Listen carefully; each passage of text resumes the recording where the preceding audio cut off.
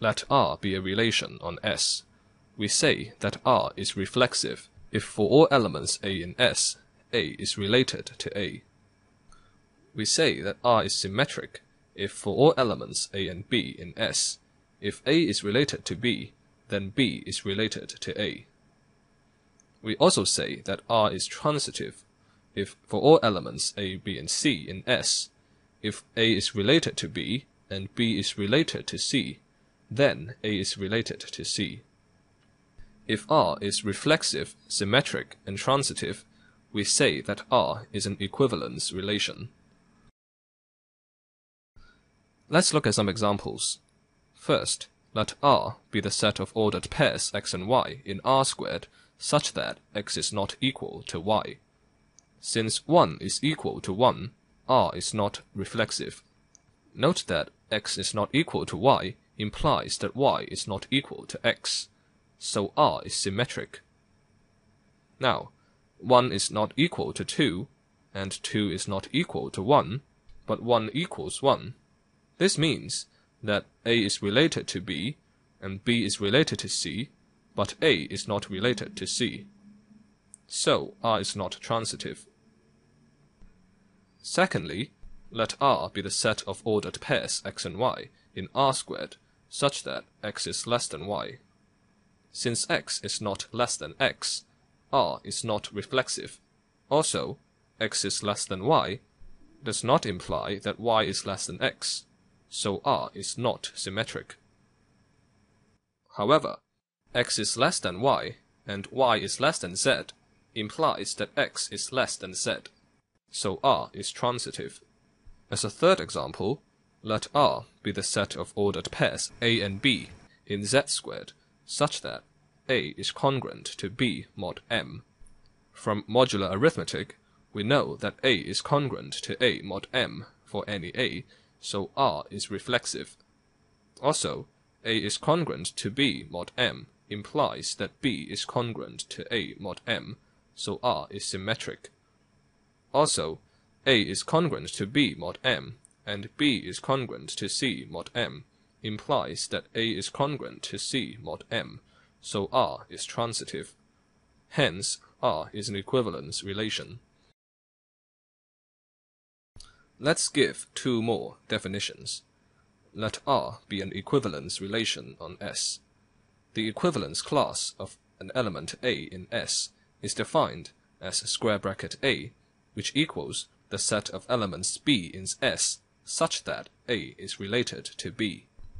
Alternatively, it is equal to the set of elements B in S such that the ordered pair A, B is an element of R.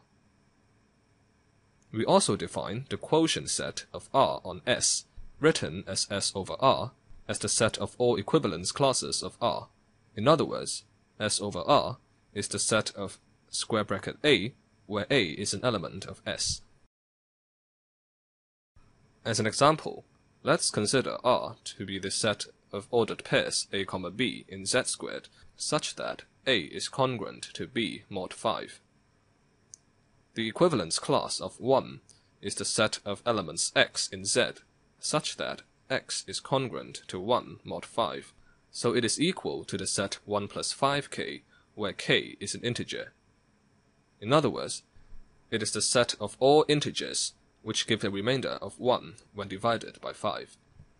We also see that the quotient set S over R consists of the equivalence class of 0, the equivalence class of 1, the equivalence class of 2, the equivalence class of 3, and the equivalence class of 4. There are no more elements because the equivalence class of 5 is the same as the equivalence class of 0. Now, let's give some useful results regarding equivalence classes. Firstly, if A is related to B, then their equivalence classes are the same. Secondly, for all elements A and B in S, either their equivalence classes are the same, or they are disjoint. Thirdly, a partition on S is the same as a quotient set on S. For the first point, we use double inclusion to prove that the two sets are equal. Let C be an element of the equivalence class of A. then A is related to C.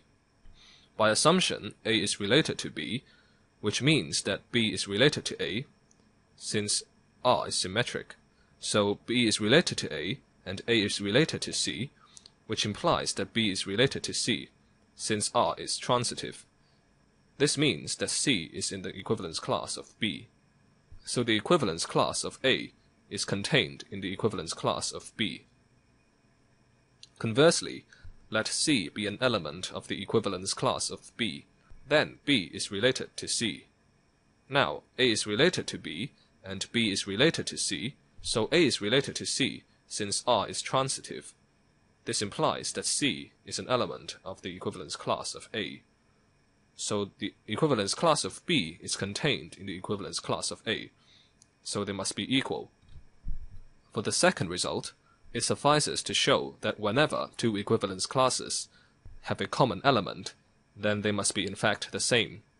So let C be an element of the intersection of the two equivalence classes.